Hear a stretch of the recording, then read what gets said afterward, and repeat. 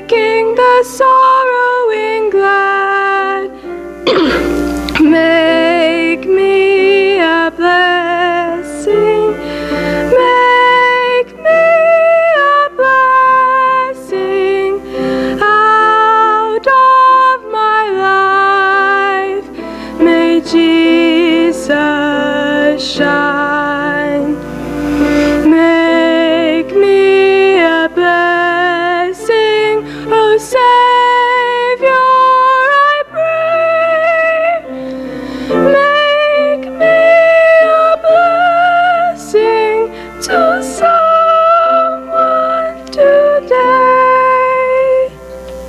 Tell the sweet story of Christ and His love. Tell of His heart to forgive. Others will trust Him if only you prove true every moment you live. Make me a blessing.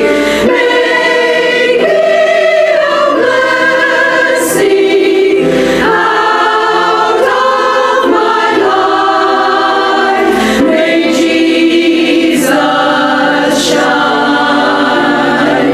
Make me a blessing, oh Savior, I pray.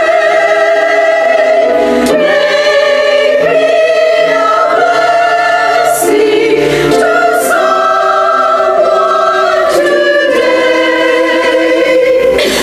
You give as was given to you in your need. Love as the Master loved you. Be to the helpless a helper indeed. Unto your mission be true. Make me a blessing. Make me a blessing out of my life. May Jesus shine. Make me a blessing, oh Savior, I pray. Make me a blessing to someone today. Good morning, everyone. Today I will be reading Hosea chapter 1, verses 2 through 9, and Hosea 14:9. When the Lord first spoke through Hosea, the Lord said to Hosea, "Go, take for yourself a wife of whoredom and have children of whoredom. For the land commits great whoredom by forsaking the Lord." So he went and took Gomer, daughter of Diblaim, and she conceived and bore him a son. And the Lord said to him, "Name him Jezreel, for in a little while I will punish the house of Jehu for the blood of Jezreel, and I will put an end to the kingdom of the house of Israel. On that day I will break the bow of Israel in the valley of Jezreel." She conceived again and bore a daughter. Then the Lord said to him, "Name her Ruhamah, for I will no longer have pity on the house of Israel or forgive them. But I will have pity on the house of Judah, and I will save them by the Lord their God. I will not save them by bow, nor by sword, or by war, or by horses, or by horsemen." Now when she had weaned Ruhamah, she conceived and bore a son. Then the Lord said, "Name him Lo-Ammi, for you are not my people, and I am not your God." Those who are wise understand these things. Those who are discerning know them. For the ways of the Lord are right, and the upright walk in them, but transgressors stumble in them. I'd like to thank your chairperson, Sister Liz Fischbaugh, for this invitation to address this theme, and the pastor of this great congregation for yielding his pulpit today. In looking at the theme for the Women's Mission Union, it's unshakable pursuit. And as you see in the bulletin, the message is the high cost of pursuit. And Sister Liz gave me some great WMU material. I'm like, this is good stuff. And then I looked at, for February, the scripture, it said, the book of Hosea. I said, okay. So let me lace up my boots and pull out my knee pads and pray, look to God and lean into Him and see which direction He would have us go, which word He would have for us with this passage of scripture, this book. The scripture identified by WMU in their guidebook, looking at Hosea is their reading. Romantically, we may immediately remember the story from the Bible of a prophet who marries a woman who's an adulteress and brings her home, and we think of that kind of like a romantic story. Well, the text that was so superbly read by Jennifer Chatla this morning gives us a sobering insight into the high cost of pursuit. Descriptors of the word pursuit bring to mind for us this like going after something, really going to get it. We may in our mind's eye imagine a chiseled athlete, not me. Imagine a chiseled athlete postured and poised at the starting line, ready for the sound of the gun to go off, to go for the gold. Pursuit. Some of us may have disdain at the thought of the word pursuit, because the reality for us is a family member, often traditionally a husband or a dad, in pursuit of a dream, a career path, a position, posture, getting to the top of the ladder. Such a great pursuit that we have been left attended to. We have been unseen while another pursues a dream. Pursuit. Immediately in this first chapter of Hosea, we see the costly effects of Israel having pursued other kings for provision and protection. They defile God's temple by allowing neighboring cultish religions to mix their lewd practices with the holy edicts of God.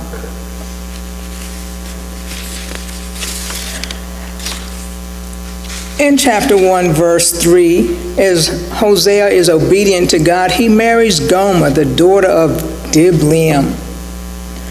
Names are significant in the Hebrew scriptures, so I searched for a connection with Gomer's family name.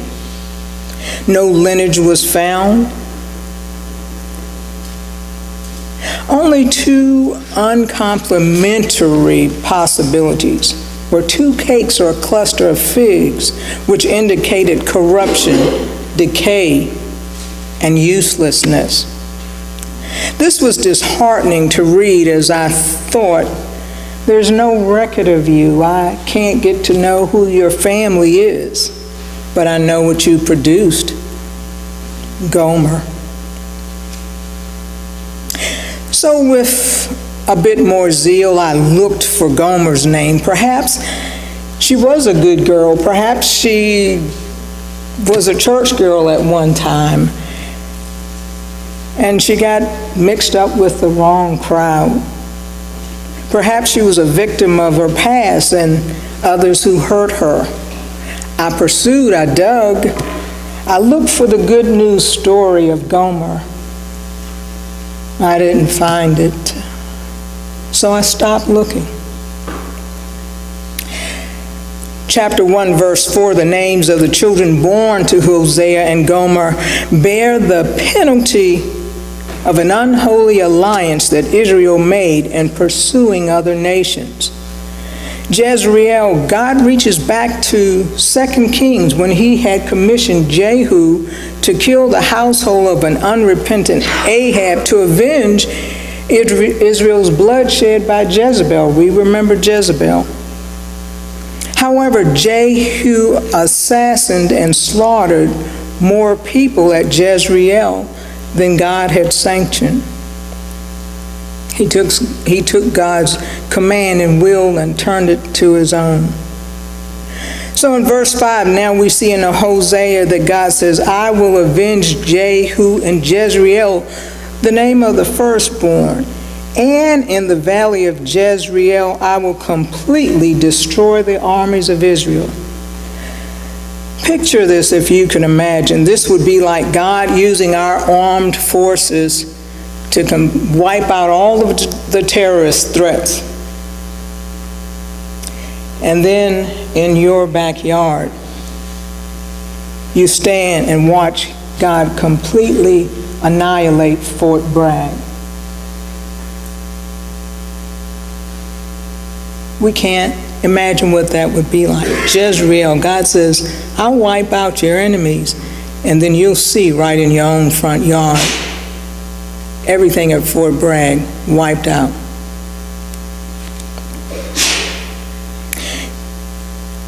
As Jennifer read, Gomer gave birth then to a daughter and named her Lo-Rumahi.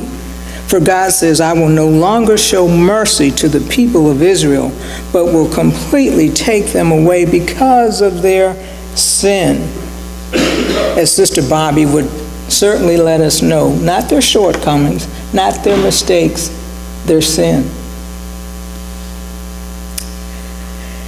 When we become aware of a woman being beaten by her husband, we use the word nowadays, abuse. Well, abuse is a sterile word. It's a watered down word for those of us who don't have the stomach to face the cruel reality of what happens behind closed doors. But often we'll say to her, well, you need to leave. You just need to leave.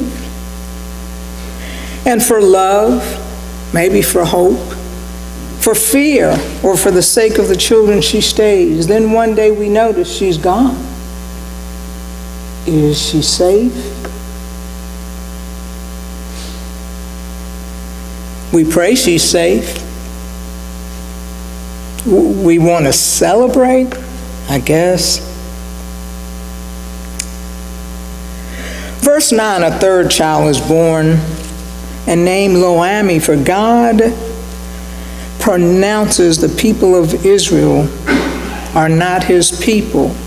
And he says, I am not their God. How final this sounds, like a gravel thump in a courtroom when a judge pronounces that this covenant between the two is no longer, you're divorced, and each of you are free to go your separate ways. There's no lingering tone when a gravel hits in a courtroom. It doesn't linger like a bell whose faint sound disappears in the distance.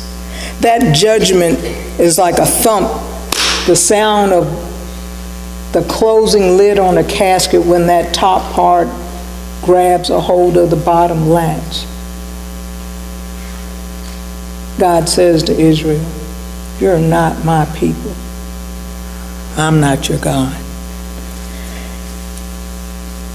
How many times have we made good intentioned promises to God and to others only to hurt and disappoint them? You ever see the light go out in a little girl's face when somebody yet makes another promise to her and she knows Daddy's not coming home, I won't get to play? Ever see that light go out?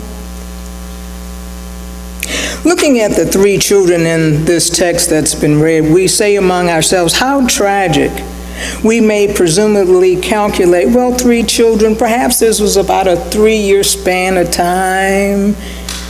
This went on for 30 years that God pursued Israel, begging Israel to do what's right, to walk in his ways. 30 years. at this time in their history.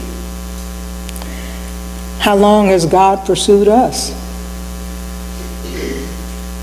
How many times has God called our names? How many times has God come after us, pleaded with us? The language in Hosea in verse 10, after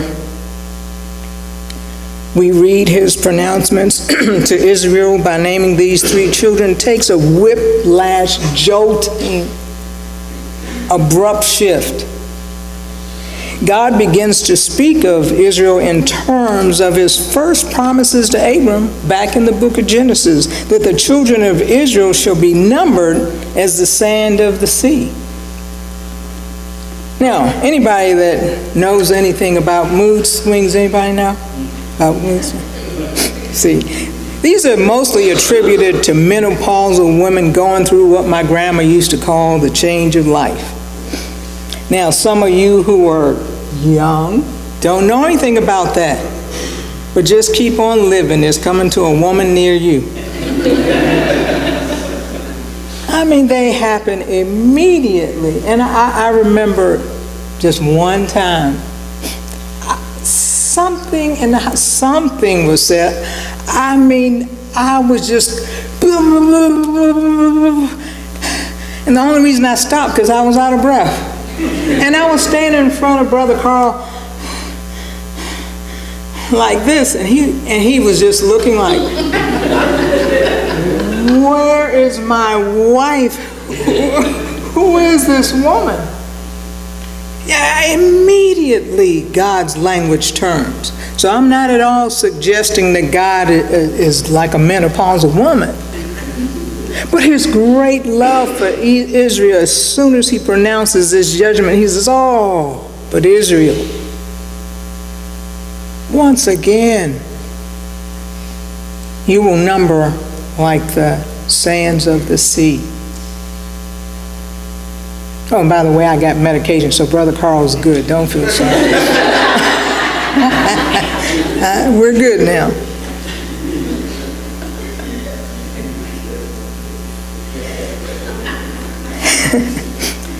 Now, chapter 3, verse 1, likewise, we see here that Gomer leaves the home that God has provided for her through Isaiah, his prophet, and she finds herself back in the arms of another man. What made her leave? What made her leave? What enticed her? Who or what was she pursuing? How come AA doesn't work for everybody? I mean, you think if you get your life straight, you go to church or something, things are okay. But she's back out there again. How can your own child break probation and you put your house up for bond? How do these things happen? But God says to Hosea, go and love that woman again. If it were me, I said, I was lightning my straight, but I believe I'd say to God, I'm not going back out there after what she did to me. Of course, I'd be saying a him. I said, no way, God. But God says, go back out there and love that woman again. Not treat her like a charity case. Not give her the riot act and tell her what she deserves. But love her again. And so Hosea goes looking for Gomer. First, he stops by First Baptist Church, where the women are having sex with the Canaanite and the Israeli men. That sounds odd? That's what was happening in Israel. The temple of God had become a place of prostitution. Can you imagine stopping by First Baptist and seeing the women having sex with the Israelites? But Hosea was looking for Gomer.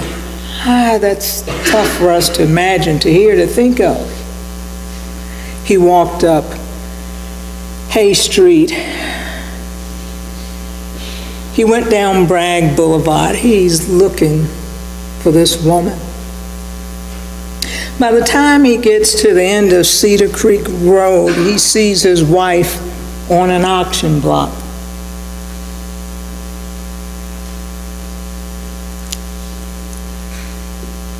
Hosea praised the price for her, which amounts to the fee that would have been paid for a common slave. Nothing of significant value. When she left, did she see this coming? Did she think she could just go back to the life she used to live and everything would be fine? Well, she's had 3 children now. Her body doesn't look the same. She's older. So she's not received so well. So there she is, not where the other prostitutes are, but on an auction block to be sold, of little value.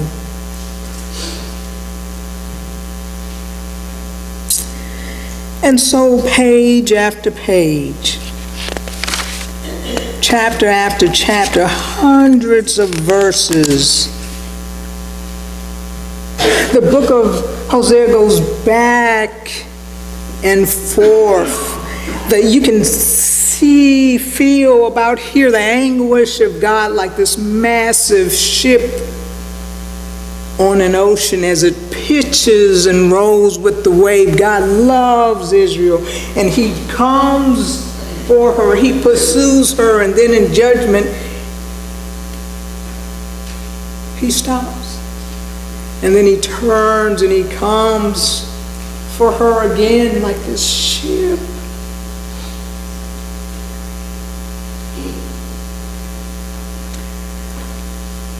Which words of worthlessness, guilt, and shame haunt us? What is the price God pays for us? God's pursuit of us is no more likened to this massive ship on a sea that moves with the waves. But now, because of Jesus Christ, his love is planted solidly on a hill called Calvary. There's no more tossing and going back and forth. The decision has been made. Jesus asked his Father, if there's any other way, let this cup pass from me, but nevertheless, Lord, your will be done and not mine. So on that old rugged cross up on that hill, Jesus' blood saturated his body after being whipped with straps that stripped the skin off of his body. His arms stretched wide, bare, for all the world to see. Jesus died for your sins and mine. He pursued us to death. My God, what a price to pay. What a pursuit. God says of us, we are of great value. When we come to the end of this book in verse 9, as Jennifer read, God concludes by saying, if we're wise persons, we'll learn from the mistakes of Israel. We'll learn from their sins. And God says, know this, my judgments are right. Good people follow after my ways. What a wonderful pursuit, a high cost. A high cost of pursuit. But my God, how valuable you are to him. Amen. This morning, as we close our focus on the WMU and look to the months ahead in 2020, may we pray the prayer of Reverend Archie Barringer, who prayed at the beginning of this year. Dear Lord, in the year 2020, give me a vision of accomplishment beyond my wildest imagination, the courage to strive for that which I do not think I can attain, a sense of the presence of God to help others who cannot help themselves, and to do it all for their good and your glory, without any expectation of receiving anything in return, except the silent sense of comfort and hope that only you can provide. Amen.